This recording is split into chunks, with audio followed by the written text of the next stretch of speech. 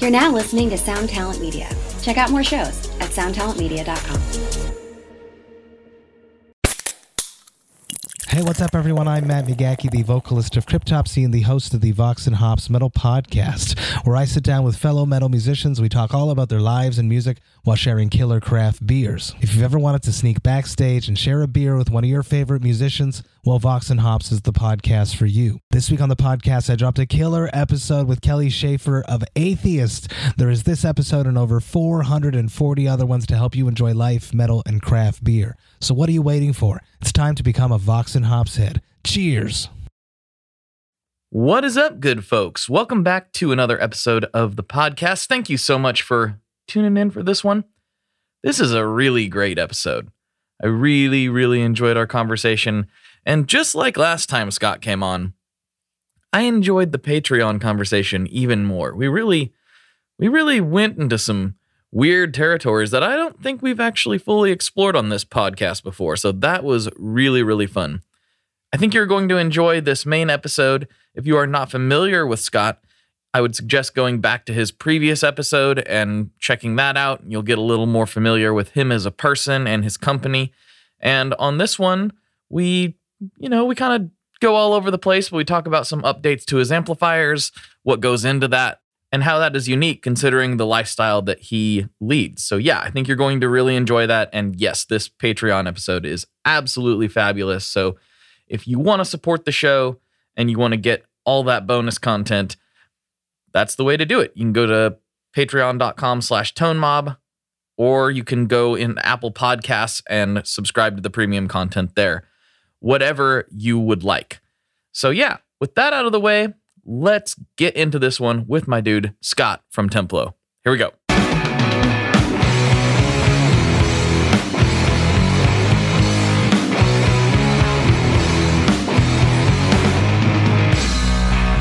Hello, everyone. Welcome back to another episode of the Tone Mob Podcast, the show about guitar stuff, occasionally, sometimes. I'm your host, Blake Weiland, and with me today, I have returning Mr. Scott Strange from Templo Audio Devices. What's going on, man? Howdy. It's been a while. It has been a while. I feel like we last talked on the podcast right before everything imploded, pretty much. Like, maybe it was a little before that. Yeah. Really? Yeah. So it's been a longer than I thought, yeah. Yeah, because I think right after... Actually, let's backpedal a little bit. For anyone who's not familiar with Scott and his stuff, go back and listen to the first episode. Otherwise, a lot of this will be somewhat confusing because he chooses to live a very unique and cool lifestyle, and we went into that pretty heavily on his first episode, which actually directly influences his products, so it all makes sense. But, without rehashing that for everybody, just go back and listen to that, and then listen to this one, because we are going to be talking a lot about what he's been up to these last few years. And I want to dig into that pretty extensively because I'm sure he has an experience that's unlike most of us. So anyway, the quick version is you like to travel, basically, a lot in very unique ways. Maybe you can give the Cliff Notes version for those that haven't heard that first episode. I guess it started a long time ago, about 12 years now on the road, but I just like to change the scenery, keep it interesting. I've always been somebody who likes to see everything that's out there. I used to get like catalogs of like this place called the Robot Store and look at all the parts and things like that, just kind of see everything that's in the world. I've just always been curious. So I think changing locations is part of that as well. Learning different cultures and languages, things like that have just kind of been interesting to me. So I like to keep it fresh. Mm-hmm. Yeah, you pretty much, for the most part, you go through periods where you live on the road, essentially, and just go from place to place, take everything as it comes, and just experience it all. But you also like to play guitar while doing that. And that's why you've made these amplifiers and some of the other devices you've come up with. But yeah, since that is the Cliff Notes version, when we last left off, basically, it felt like maybe a month later, maybe even less, you basically hit the road again. We've recorded, you were kind of at a home base, and then you hit the road again. So what has that been like these last few crazy years? Like, did you end up having to hunker down anywhere, or what did that look like? Well, I got super lucky with this. It's funny. It's like, I'm pretty fortunate compared to, I think, to a lot of different experiences through COVID and all that stuff. I actually hunkered down right before all of it started, and then stayed hunkered down in this. I had a workshop basically in the woods that had a workshop below when I was living above on an island on the west coast of Canada. It was beautiful. So it didn't really feel like anything was going on. Like I was just kind of in the woods working on stuff. And so I got to really dig into this project and really work on the amp. And I built a few guitars. I built a bunch of custom stuff. And I was there for about 2 years, I want to say. And then basically the landlord said, hey, we want our building back. You have 2 months. And I went, well, I just did a run of Nomads. They're most of them are done.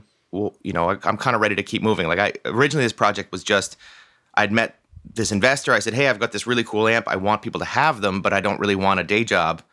And so I was kind of hesitant. And then I ended up talking to him. And my plan was, I thought this was going to be a quick project, like I make 20 amps, I sell them, I pay him back, and I've got money to keep going, and great. And then about a month in, I went, this is a long-term project. So that's why I started with the Rambler, which is the smaller one. And then I realized, okay, if I'm going to do this, like if I'm really going to do this, I'm going to make the best possible version of this that I can do. And that's why I went to the Nomad. The Rambler's an amazing amp, but the Nomad is kind of the distillation of all the things that I would want in a perfect amp. So I got into that. But then basically I did that for a while, and I get this notice, and I go, you know what, great. I kind of want to move on anyway. I love Mexico. I spent a lot of time there, but I hadn't in 2 years. And I thought this is the perfect excuse. So what I did was, when they gave me my notice, I went and bought a school bus. And then I started and I started 4 guitars. I said, all right, I've got 2 months. I still have 20 Nomads to finish and ship. I'm going to start 4 guitars right now. I'm going to start a bus project. So I bought a bus, I parked it, and then I basically spent 16, 18 hours a day. I would wake up at noon and work from noon till sundown on the bus. Like I cut holes in the roof. I welded a deck on top. I gutted the whole thing and built like a house inside of it. Mm-hmm. And so I would do that all day. And then at midnight, let's say, I would eat something, and then I would work until 4 a.m. on the amps and the guitars. And then pass out. And I did that for 2 months straight. So it was not very much fun, but it was I got a lot done. And then when time came to move out, I loaded up the still almost finished guitars in the bus, and I drove around the west coast of Canada for about a month because I just needed some adventure. I'd been cooped up for 2 years, so I drove around in this bus. I think it was the fall of last year, and then I drove back to the coast. I sold the bus and used that money to go to Mexico for the winter. And I spent all this winter in Mexico. I'm really curious what the person who bought the bus's plan was. Was he going to do something similar, or they, whoever it was? I don't know. It was a guy who he bought it and threw a wood stove in it, and then he parked it at like a ski hill, and he lives in it. He lived in it for the winter at a ski hill, I think. Oh, nice. That actually sounds kind of nice. I like that. It was nice. I had a kitchen in there, everything but a bathroom, which I don't think you really want to go to the bathroom in a vehicle you're living in, unless it's a really long bus. That gets into a whole tank system and a whole another thing. I lived on a sailboat. You don't want to sleep 3 feet away from your toilet. No. It's not fun. No, not a good thing. Not a good thing. I've done a little bit of RV travel, and it was always funny to me as a kid where Dad's like, don't use the toilet unless you absolutely have to. And I was like, but why? It's right there. It's what it's for. And then as I got older, I understood, like, because he was going to have to deal with it, Yeah, we're bringing it with us. Yeah, it's coming along for the ride. Things you'd rather leave behind, but it's coming along with us. Yeah. No, it was a great time. That bus was awesome. That's super cool. Do you have any photos of it? I do on my personal Instagram. So if you're one of the 2 people that crosses over from my business to my personal, you can see it. I'll have to go check that out later. But it was just a short school bus. I painted it turquoise, and then I built so I can't weld, but what I did was I went, like I'm pretty what's the word? and resourceful, if you will, because I didn't want to spend a bunch of money, because these things cost, when people flip buses, they cost like 30 grand or something like this. So I went to this junkyard and got some steel beams, and then I got a saw from the thrift store, and I just put a metal blade on it. I cut all the metal myself. Sorry about that. And then I went to the welding shop and I said, hey, can we do this for cheap? And the guy said, well, I'm expensive, but I have my apprentice here, and if basically you just sign a paper that says you won't sue us, you can help him, and then we'll only charge you for his time. So I ended up doing like a whole thing for the roof, and it was nice. It was like a whole roof deck, so I had a second story above, and it was, I loved it. A little hatch in the middle of the bus, and the shelves were also a ladder, so you could pop through the middle, and there you go. Have a bed on the roof. Yeah, it was great. Nice. That honestly sounds like I got too much baggage now, but back in the day, I could see myself kind of enjoying that. Even though I'm not a road trip guy, as we discussed extensively on the original episode, I can see the appeal with a nicely set up bus and just sleeping out on top of the roof. That sounds kind of nice. I can dig that. Yeah, and I had I think 11 guitars stuffed in there. Whoa. Yeah. Were they all ones you made? There was 4 that I was finishing from the shop, so I did everything except for like the fret dressing and all the final setup. And then a couple I made, a bass I made, an acoustic I made, and then I just had under the bed was just stuffed with guitars. I had them, little rack for guitars, one hanging without a case. There's just guitars everywhere, but they were kind of tucked away. So if you looked inside, you go, oh, he's got one guitar. But once I opened the back and pulled everything out, there's I think 11 at one point, and a drum kit. It's like a Russian doll of musical instruments that just keeps coming. Yeah. They never end. All the storage space. That's fantastic. Yeah. So then I take it, you were working with that investor. You were planning on this being a short-term thing. You realized it wasn't. Now are you pretty much like, okay, this is what I do now? Or are you still trying to travel around and how are you doing all this? How are you balancing this? Well, that's the thing, that's the word. I'm trying to find that spot for the pendulum to rest in a place where I can do both. And that's what I'm working on right now. Going to Mexico was nice for the winter, but I almost got no work done. I mean, there was still kind of logistical stuff or planning or working on the new design. Like I would call my friend back home and say, hey, try this. You've got, a soldering iron and stuff. Try this out and tell me what that sounds like and see if that would work for this. So I'm trying to, because when I'm on the road, I was in Mexico and I had an apartment for about 4 months, but I didn't really have access to, I couldn't have parts shipped to me easily or go to the local electronics store or anything like that. I was kind of in a beach town. I know hard life, but it's kind of hard to get work done. So then I come back. I've been back to Canada for about a week and a half now, and since I've been back, all I've been doing is working. I go to my friend's house every day. We work on the circuit. I'm on, designing stuff for the website and all that. So I'm trying to find that sweet spot where I can do both. Yeah. Yeah, because it does seem like logistically you would need somewhere solid set up, semi-permanent at least, to fulfill out of, to build out of, all of that jazz, while simultaneously trying to maintain your sanity, because you do like to wander around. So it's a hybrid approach that I think is achievable, but it definitely is going to require a lot of, resourceful thinking on your part, which you're used to. Well, it's interesting because this whole process has been almost like serendipitous in a way, where people come into my life right when I need them. I'm freaking out because I'm like, how am I going to pull this off? And then I go, for example, this week, I was like, hey, I'm going to go catch up with an old high school friend I haven't seen in 10 years. I go see his new restaurant. And I start chatting with him. And he's like, oh, I'm actually, I have an online store. I have my own warehouse here. I do fulfillment. I was like, oh, cool. You don't Maybe we can work together. Yeah. So it's just people show up and they're like, hey, can I offer you exactly what you needed right now? And I'm like, wow, that's wild. So I had a friend also who was really into Instagram ads and how to do all that. And he'd studied kind of that for his band. And I was like, hey, you want me to make you cool gear and you can help me just do that stuff because I'm busy designing, running this, doing, everything else. Mm-hmm. So yeah, people just show up at the right time, which has been really cool. And people believe in the project, which is really nice. Yeah.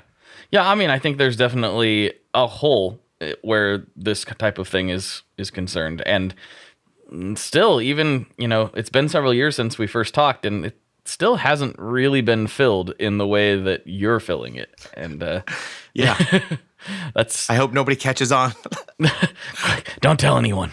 Don't tell anyone. But what's this Defender Nomad? Fender Nomad. It looks just like. Wait a minute. Hey, that actually could work out good for you. I'm just saying. Yeah. Like if hey Fender, you listening? Anybody listening right now? I know somebody at Fender is listening to this right now. I think I wrote somebody tangentially connected. Yeah. So, where do you have like sort of a plan moving forward with all of this? I know we've talked about it a little bit on the Instagram DMs, but how are you planning on both operationally and, for the end consumers, what's this going to look like as far as trying to get their hands on this amp? And we should probably just talk about the amp specifically because you've made some updates to it too. Mm-hmm. Yeah, that's a great question. So I'm kind of like, I'm just playing catch up with this because my spear point is not let's make money, let's have a business. Like I'm an entrepreneur. My main driving focus is I just want this to exist. Mm-hmm. I don't want to have to be the guy to be making them or to be doing all this, but somebody has to do it.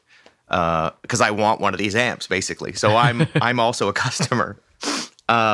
So I was at a point where I was just like, you know what? It's pretty finished. Why don't I just like sell this to some big company and go retire to an island? But unfortunately, it doesn't work that way.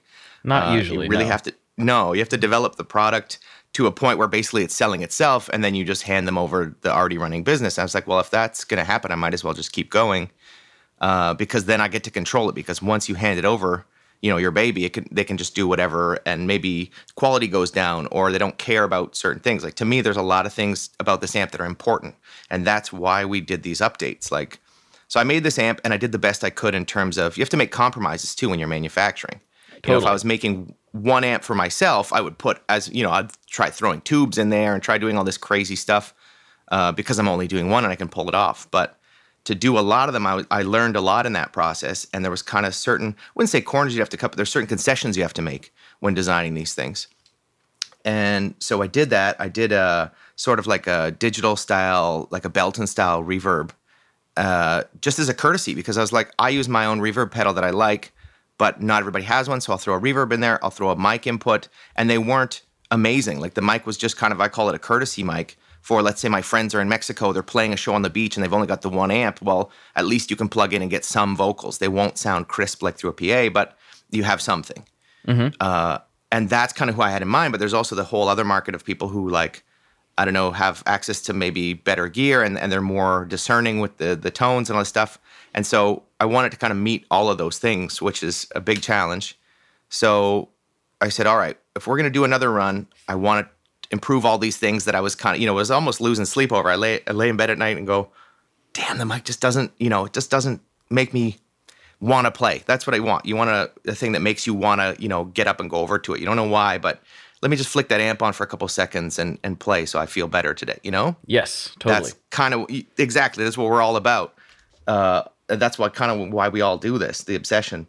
But, so I said, it has to have, let's go to spring reverb. It's going to be a pain in the butt. It's going to be more expensive. We're going to have to redevelop all this stuff, like basically pull that whole section out and redo it. And let's get the mic working. And then the tone of the amp, while good, a lot of people really liked it. There's a couple of people like, it doesn't work with my P90s or it doesn't sound great in this context. And I was like, I want this amp to be everything for everyone, which is a big order. And I don't think I'm going to achieve it, but I can at least shoot for that. Yeah. And so we started looking at tone and all this stuff so I, just to kind of give you some insider secrets, I'm developing this, but there's a guy behind the scenes who doesn't want money, doesn't want fame. He just is like obsessed with tone. He has this basement workshop and he just builds the craziest things you've ever seen, the best tube amps, all this stuff. And we talk about 5 or 6 times a day. And he's the guy that's been helping me. Like we go back and forth. So I go, hey, what if we did this? And he's like, well, here's this old schematic from this thing and maybe we could borrow this idea and make it work. And then I call him and I go, I just called him right before and I was like, oh, he's calling me right now. But because I was just about to call him and say, hey, do you think if we turned the feedback resistor down and put this up, we'd get more reverb but cleaner? We're just doing this all the time. Mm-hmm. And so I said, should I put one tone control? Because, it's just easier, or a 3 stack. And so we went over this and there's just choices you have to make, like for the size of the chassis and the size of the amp.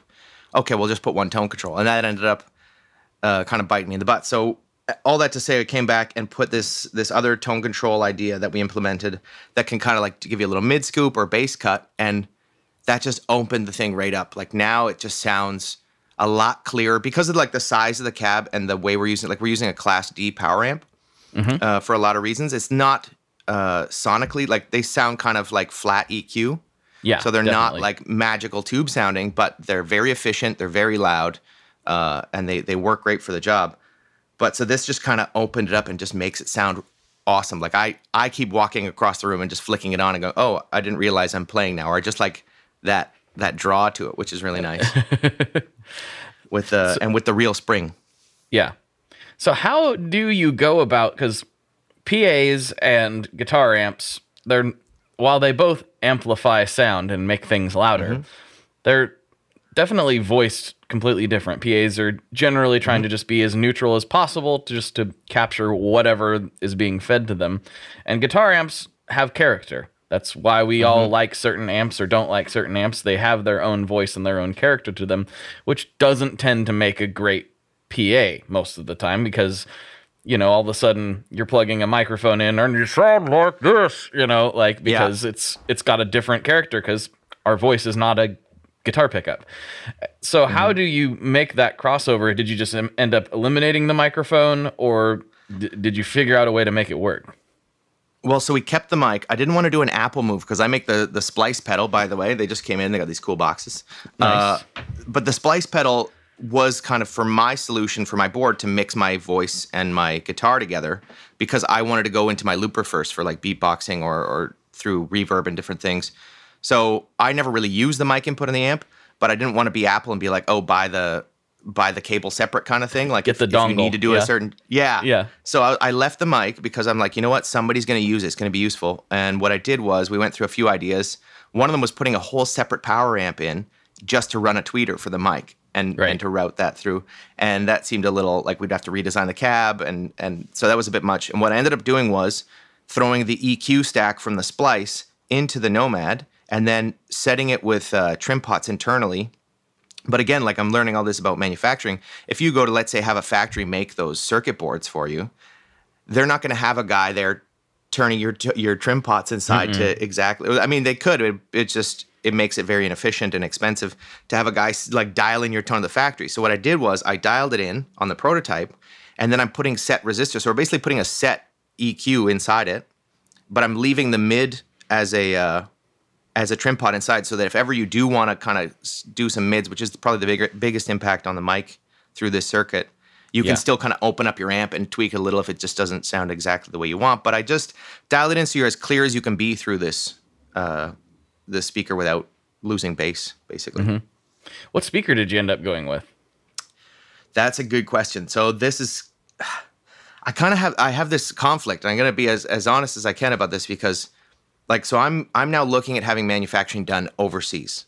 And when we say overseas, we're talking about China. And there's always this huge, like, oh, it's made in China, so it's not as good. Like the Made in Canada label that I've had, because it's mostly made in Canada, has been, you know, people are like, oh, it's better quality. But the thing is, the PCBs are made in China. The components of most circuit boards are made in China. And going there it's an interesting choice. But as long as, so I'm going through Gorva. I don't know if you know Gorva. He's doing great stuff, but his quality standards are super high. So I went with him and I said, let's do this in China, but let's make it, you know, really, really good.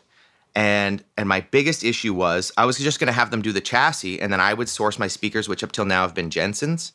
Yeah. And they were like custom made in Italy for me. And it's like, oh, great. They're Jensen's. They're amazing. There's no question about it. I don't have to prove these speakers are great. And I said, the only question about like them making the whole amp in China is, can I have those Jensen's made and shipped to China? And they're like, we don't do that. So right now what's happening is it turns out they have, because I use neodymium speakers, the neodymium magnet, for weight, because it cuts the weight of the amp down like by a third.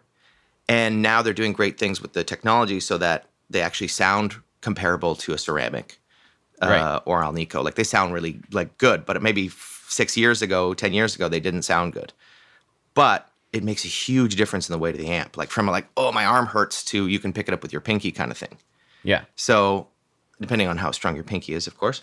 But so now he said they've got, maybe 10 different neodymium speakers in China. So they're going to send me a whole bunch. I'm going to try a few, and then they're going to tailor it to the cabinet and all that stuff. So we're basically going to have custom speakers made in China, and I don't know how that's going to go, but I'm going to make sure that they sound good before I sign off on them, because to me, like, saving money is great and making an affordable amp is good. Like, there's all these priorities, right? You want the amp to be accessible. People keep saying, oh, that price is really reasonable for what it is.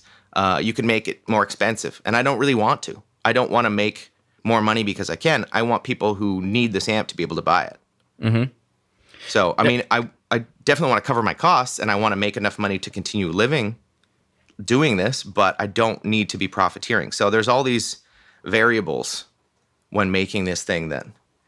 Yeah, it's interesting. You have to imagine that the primary user of this amplifier, because it is portable, like it's totally made with, busking essentially in mind. Mm-hmm. You have to imagine that the target customer for this isn't swimming like Scrooge McDuck through, gold coins everywhere. It's not really happening.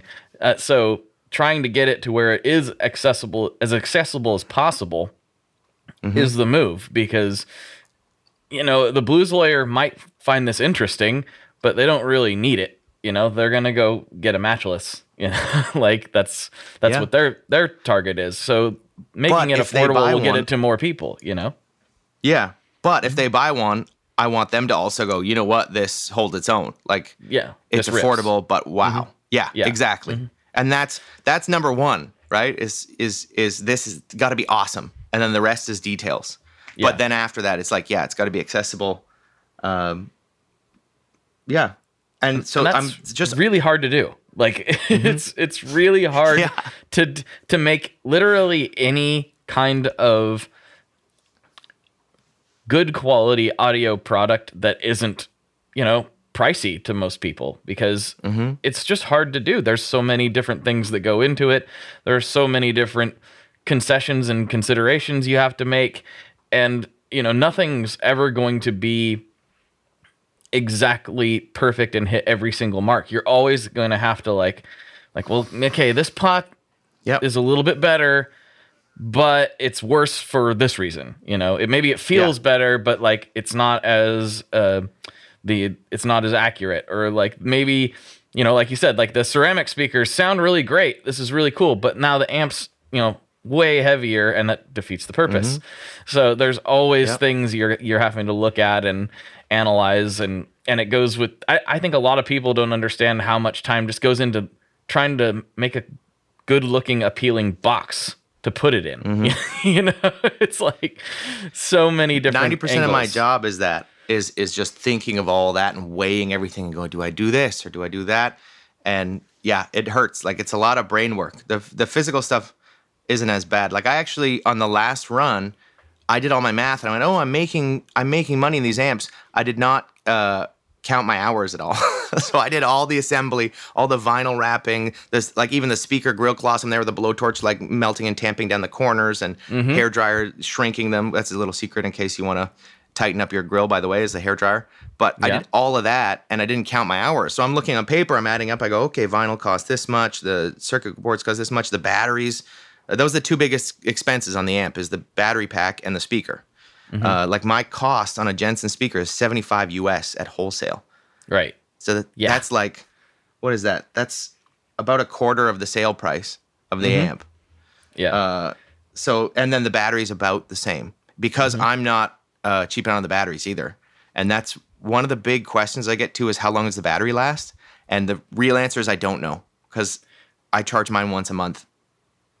Wow. And well, I don't play, I don't play, to be honest, I don't play, 5 hours a day, but I'll go and turn it on and noodle for half an hour, like every day. Mm-hmm. So it's about this big, and it's the same cells as they put in Teslas, the 18650s. Mm-hmm. Lithium ion things. Yeah. Yeah. Lithium mm-hmm. ion. And I have packs made. I put little indicator on them, but they last forever, and that's what I wanted. Cause I was talking to my friend, and I was like, hey, we could take one cell out and take, 2 amp hours off.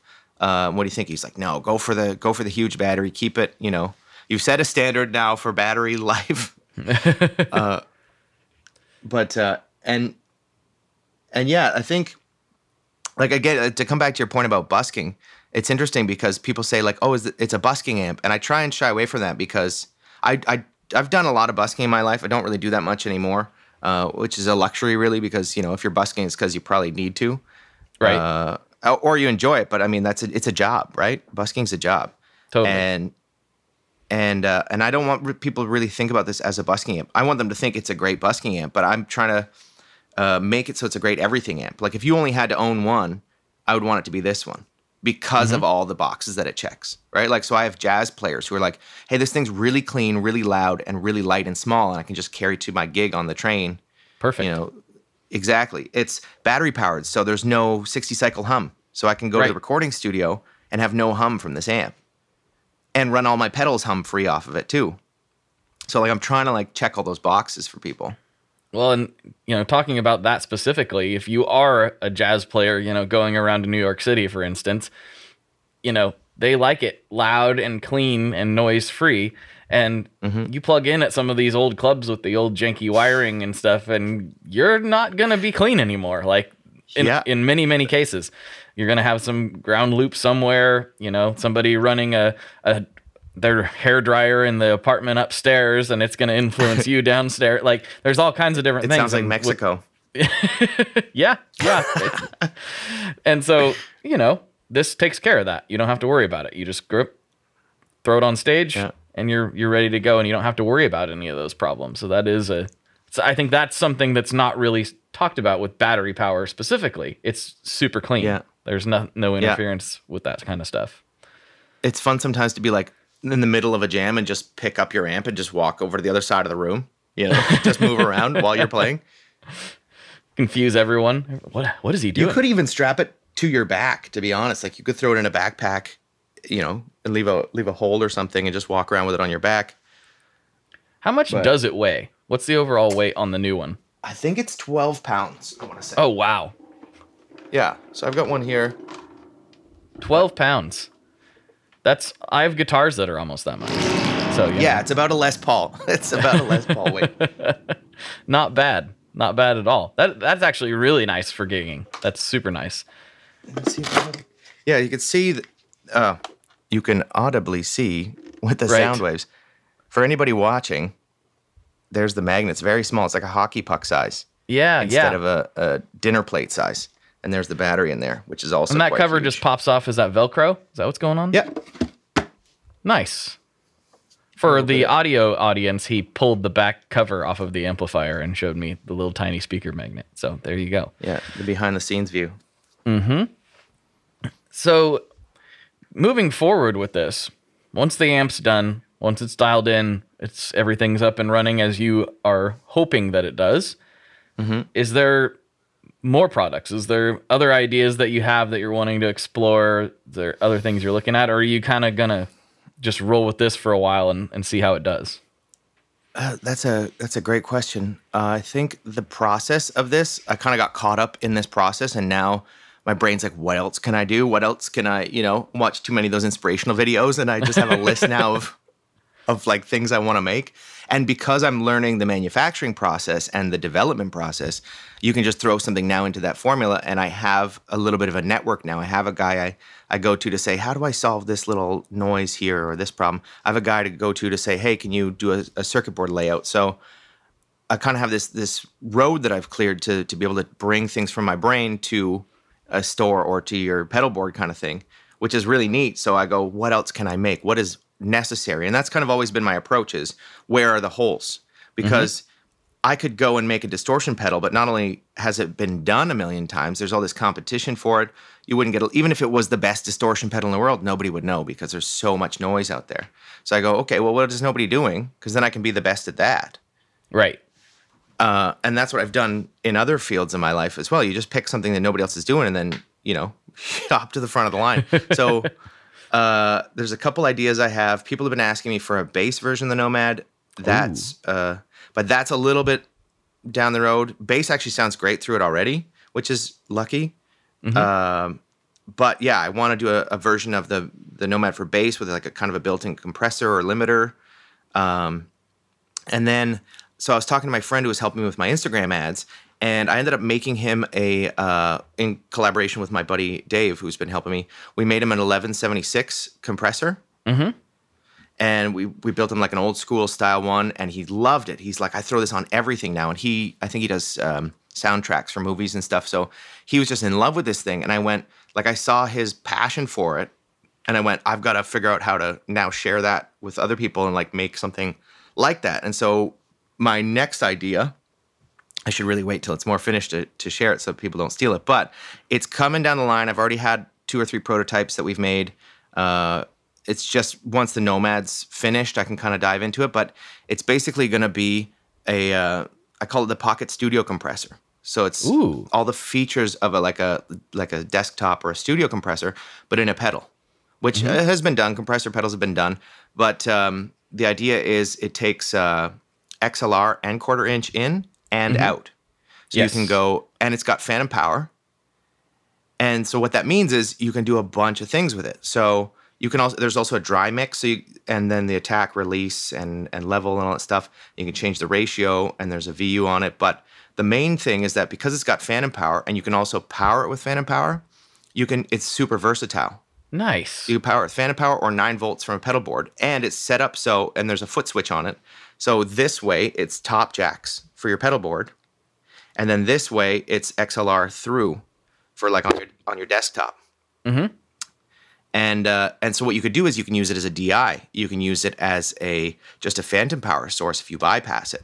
So if you have a condenser mic and you want to power it with a little preamp, you can use it for that. And then you engage the compressor, and now you've got compression on it. So if you're doing podcasts or YouTube stuff or anything, you can kind of put it in there. And then the circuit is just designed to be really noise-free and a really smooth sounding compressor. We're like dialing in the sound. And so it's more about utility. Like I start from the end of the user first. Yeah. Right? So you go, what do I need to accomplish? What are the uses of this? And then I work backwards from there. Mm-hmm. I love the sound of that. That sounds awesome to me. I've been trying to make an effort to, when I'm recording, to remember to put a DI track out on everything, because I'm getting more into, I know everyone's going to call me out for this. I'm getting more into the digital amps and stuff, and because they've improved so much, and I always find it really nice to be playing with the amps in the room, letting that air move around me and blow around. But sometimes, especially when I'm doing heavier guitars, it's nice to have a DI track out so I can play around with a bunch of high gain amps that I don't have in post and mix them in with the original signal and get just a huge variety of different sounds. So I've been a big DI guy over the last probably year and a half. And so like this sounds incredibly flexible and incredibly cool I can think of a bunch of different use cases for this just right off the top of my head, not even considering the really nice compressor that's in it too. So yeah, that's a great idea. Well, thanks. Yeah, well, because it's those things that get my brain going. Like my brain is a problem solver to the point that people don't like being around me because I try and improve everything. And I really got to work on being more complimentary, finding things that are working fine and pointing them out like, oh, that's a great thing. But instead I'm like, here's how you can fix this. Here's how this is improved. So my brain is always doing that. Girls hate it. And so it's really fun for me to go, okay, I've got a Zoom and I'm at this live show. Like I'm thinking again of Mexico or of situations I've been in where we're on this like pallet stage in the back of a mojito bar and all the friends are jamming and rocking out. It's noisy. There's bad electricity. And I go, I want to capture this in a really professional way.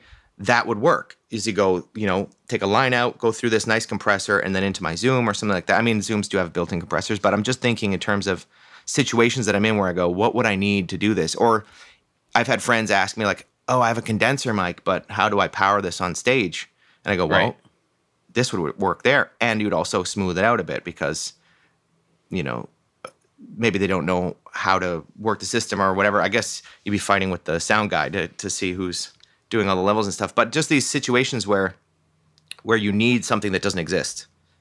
Mm-hmm. Or that does exist but isn't very common. Right. Yeah, that's a fantastic idea.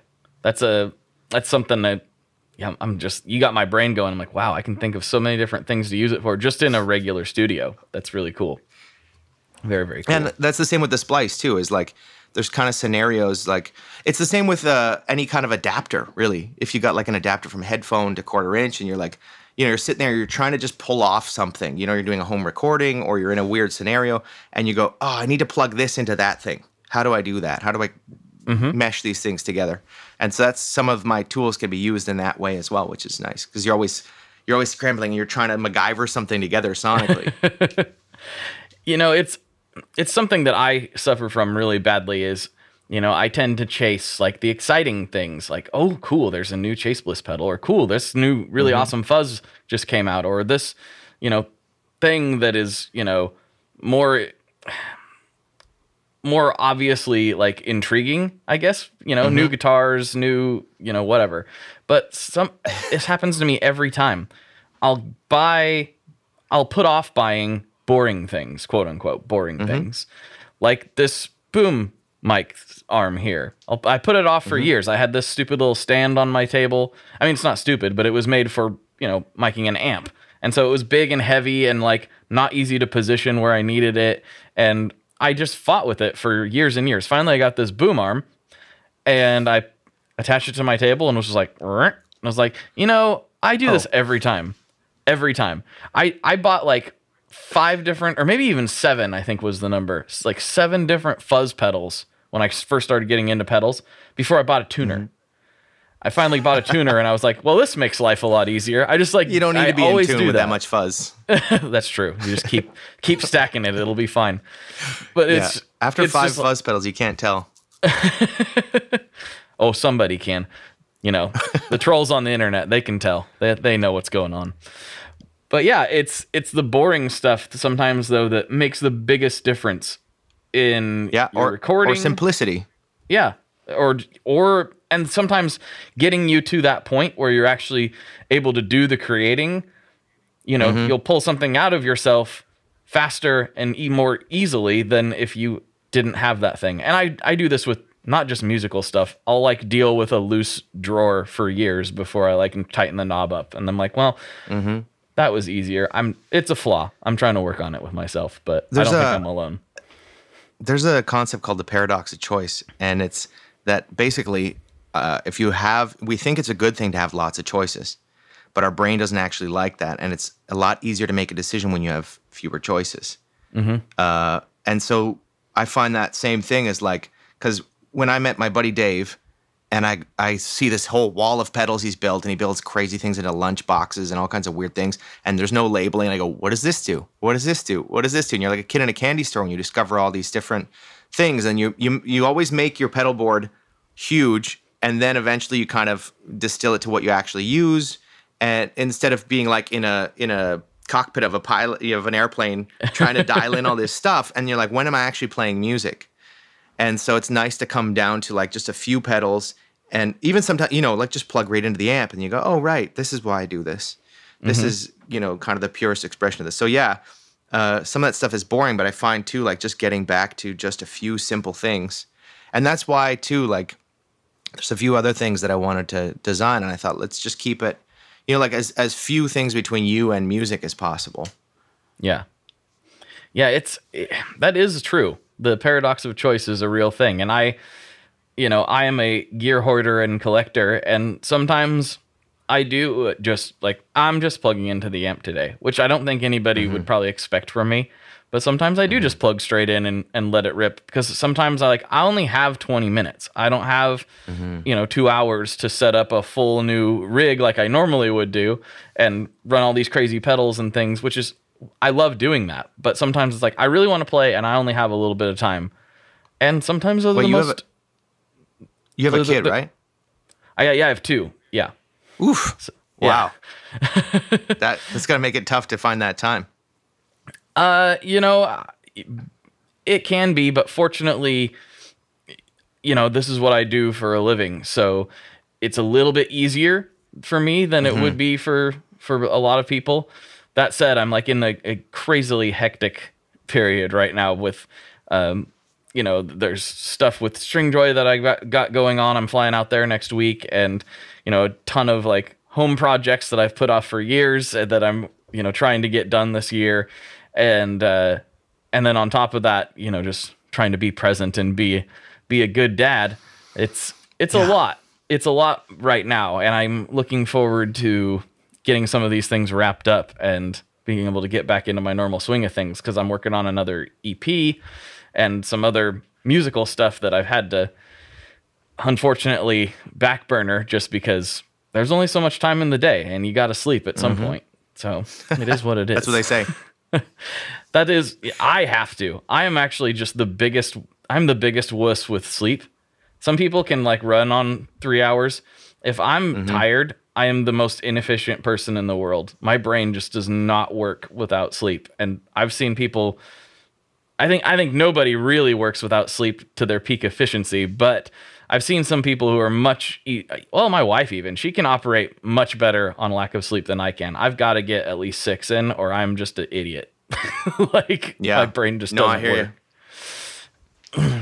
But yeah, I know there are some people that they're like superhuman somehow. And they're like, I haven't slept in 4 days and look at all this stuff I got done. I'm like, yeah, it ain't me, man. It's not going to happen. Yeah, maybe they're just like functioning alcoholics where it looks like they're keeping it together, but meanwhile they're like messaging weird, like when you have pull an all-nighter and you just start like having weird conversations with people from high school or something on MSN Messenger or whatever. Like you're just like, where am I right now? Like the Ambien walrus kind of thing. Like your brain just shuts down and you think you're doing things normally. I have a friend he's like, I've gotten so much work done, but they're like, when you talk to him, it's like you did, but also you could have got that same amount of work done and slept. You were woefully inefficient with your time. Yeah. Because you're so scattered, because you're so fried. He's like, I got to stay up so I can get all this done.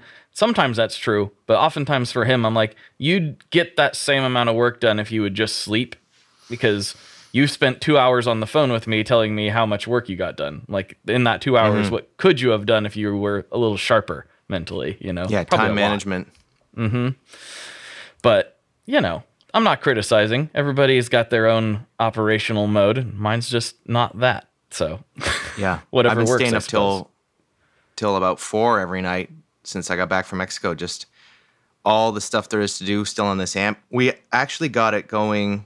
I think this week we finally hit the point where everything was working, which was nice. And then I went, there's all the other stuff to do, the website. Now I'm like, I should design t-shirts. So I spent an entire day. You would think, I just throw a logo on a t-shirt and I'm done. But I think it was like 7 or 8 hours of like, this color or that color or this or the text here. And there's endless work when it comes to this stuff. But yeah, pulling like till 4 a.m. basically every night and then waking up and go, and then just hopping back on it.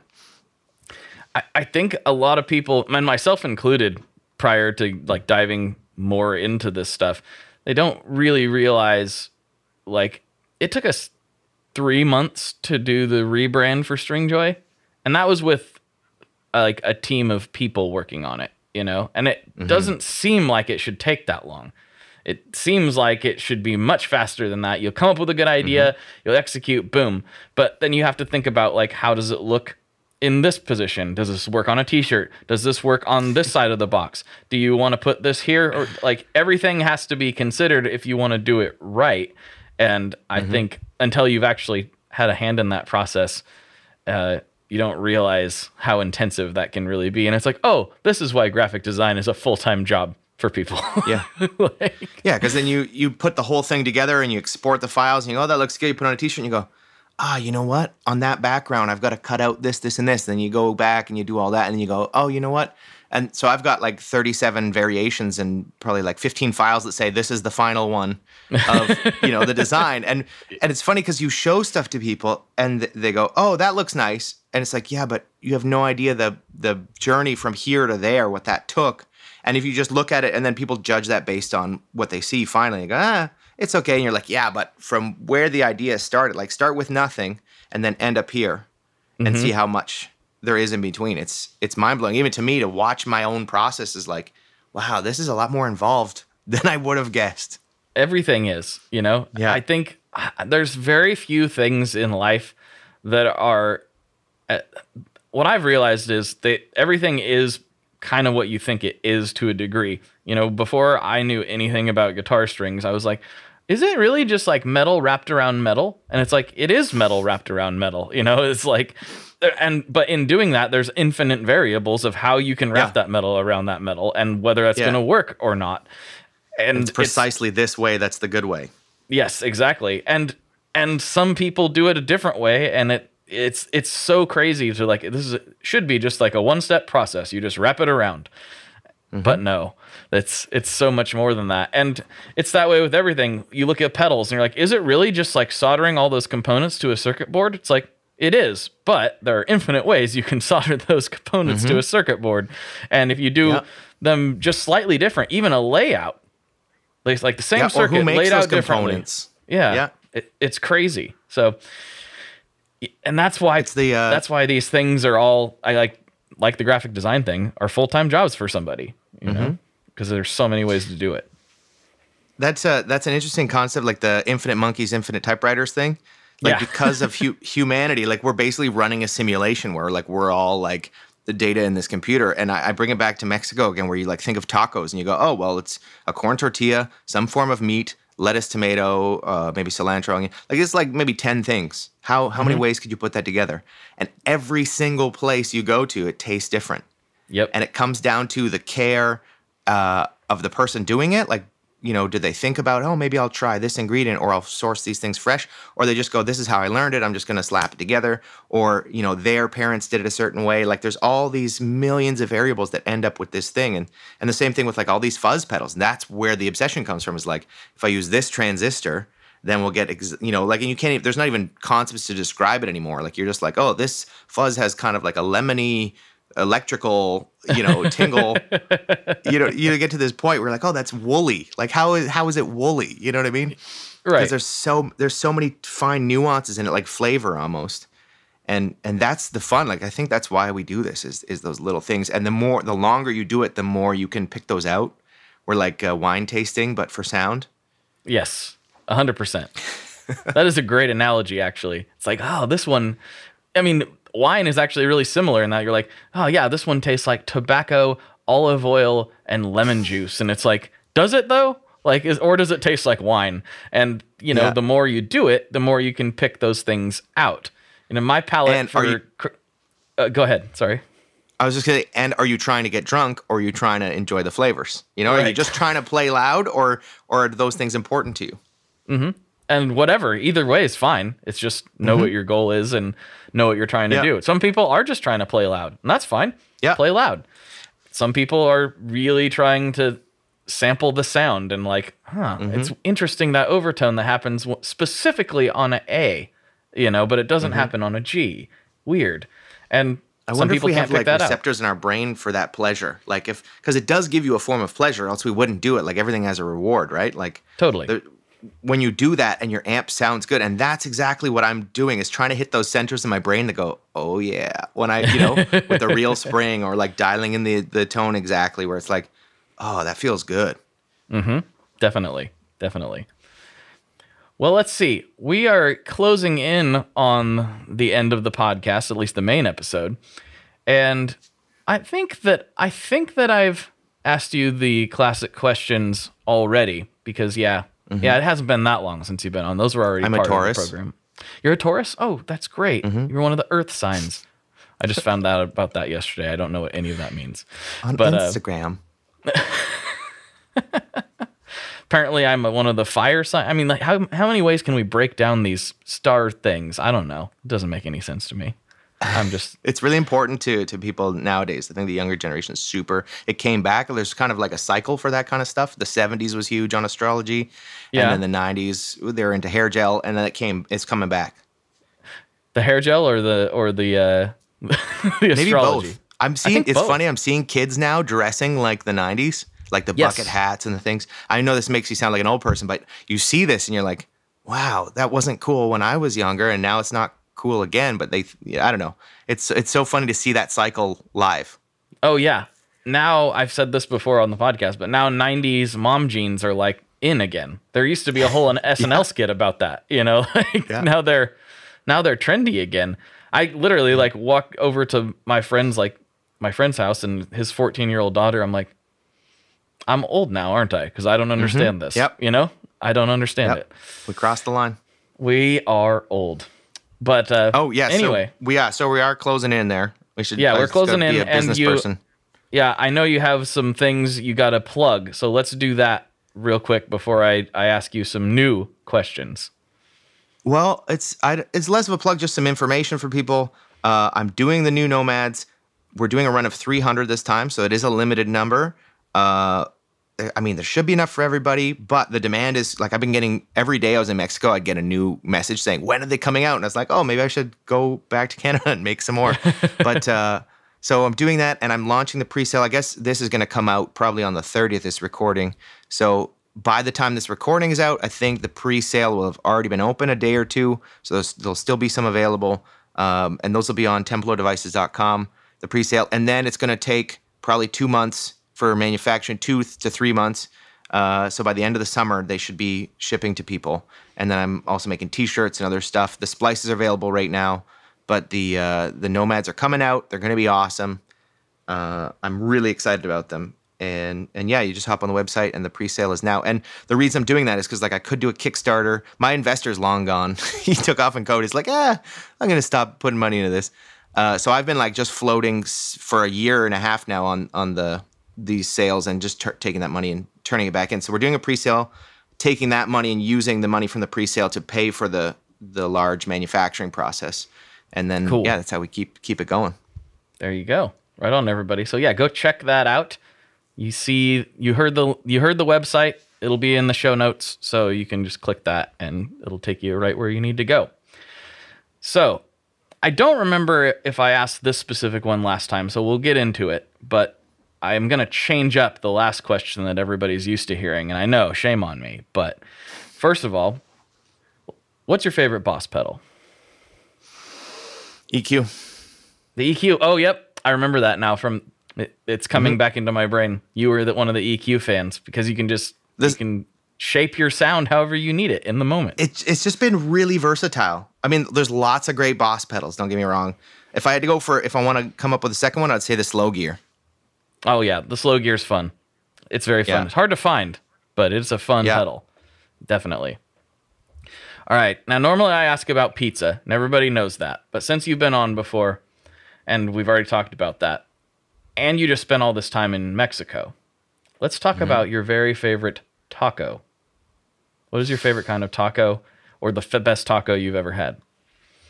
I would say it's a Thai. My go-to is called suadero, which is like the meat of the face of a cow, which sounds gross. I thought it was rib meat for the longest time. I just learned this a year ago, and it's like, oh, it isn't the same as costilla, but it's not. So suadero is like the head meats of the cow. It's very tender. It's like more tender than ribs, basically. Is a go-to, but probably my all-time favorite is called cochinita pibil, which is traditionally from like Yucatan area, and they slow cook a pig in a metal container underground on coals for like a day or two. That's kind of like Hawaiians. They kind of do that. Yeah. Just falls apart. And there's this place in Tulum. I used to live in Tulum. I don't anymore because Instagram murdered it. But it used to be a lot more chill. And there's this place there called Honorario. And it's right in the town, not on the beach. And if you go there, they make their own tortillas that are amazing. They're just, I don't know, they're different than other tortillas. They're not dry. And then they do cochinita. And it's probably the best taco I've ever had in my life. Oh, man. That sounds... I think I'm having tacos for dinner tonight now. Yeah. I've been Adelina's Here I Come. That's my local favorite taco truck. I think that's on the menu tonight. So that sounds tremendous. One of these days, I need to get back to Mexico. I haven't been down there since my honeymoon a long time ago. And we didn't really know what we were doing. We were kind of just touristing around, and we pretty much just hit all the tourist trap spots. But now that I'm a little more hip to that stuff, I'm like, okay, now we gotta go, and we gotta hit where are the locals eating? That's where we want to go. That's I gotta say, I'm gonna just put a word out for the North American listeners. If you don't know already, Mexico is a wonderful country. I think a lot of people have preconceptions about it. I love it there. Every country has its ups and downs and stuff happens, but I've never really felt unsafe there that much. And I don't go to resorts or anything. Like I go to just little towns and get an apartment or something. I also speak Spanish pretty fluently, so that helps a lot. But it's such an amazing country. Like so much color and life and art, and it's a different way of doing everything. Like again, like the same ingredients can make two different tacos. The same thing with like life. If you have all the same ingredients to make a country, but you have a different mindset doing it, like everything's just slightly different. And you go down there, and if you go with like this attitude of like openness, and you go, oh, that's how you do that here. That's interesting, you know. And there's so much about it that I love. Yeah. I mean, it's such a different culture, like you say. It's just it sounds like, you know, token white dude, but like it's got so much more flavor to it than like, you know, we put mayonnaise on everything. And I don't mean that in just in cuisine, but also in life, you know. They spice everything up, you know, whether it's musical or art or just in the way that they decorate their houses and stuff it's completely different. Yeah. I find that about like the French Canadians of Canada as well. It's more of a Latin approach to life. And I think to distill it, if I could, would be, I think they're less worried about death and more involved in life. You know, like they're less worried about like maybe saving for the future or don't, you know, get the rug dirty. It's more like enjoying everything because they understand, especially like the Day of the Dead is to remember the dead and acknowledge death, right? Like memento mori kind of thing, where you know you're going to die, so don't worry about it. Right. And that just frees them up, where I find like in the, let's say the English speaking part of Canada, or maybe some like British influenced culture in North America, is that kind of like everything needs to be orderly or it's going to be, you know, bad news kind of thing. Everybody's a little bit anxious all the time. So like I find road rage here. I got back to Canada and road rage is so much, people are so annoyed if you go slow or you didn't signal. And in Mexico, like I've almost been run over on my skateboard and we both look at each other and we're like, oh, or didn't die. Okay, have a good day. Like, and, you know, it's just a different vibe. I love that. That's fantastic. Well, dude, excuse me. I feel like that's a pretty good spot to wrap up for the main podcast. Thank you for coming on. This was a great chat. I knew I was going to enjoy it because I really enjoyed the last one. So we'll segue over to Patreon and we'll tell everybody bye for now, I think. We'll see you over there. All right. For Scott, this is Blake. And as always, folks, good luck and good tones. All right, there you have it, folks. I hope you enjoyed that episode. And again, like I mentioned in the beginning, the Patreon is even better, in my opinion. We get really weird on that one. So, I mean, all kinds of different things, from the effects of plants to how they may communicate with each other to who knows what. We went down to some very strange places on that one, which was really, really fun.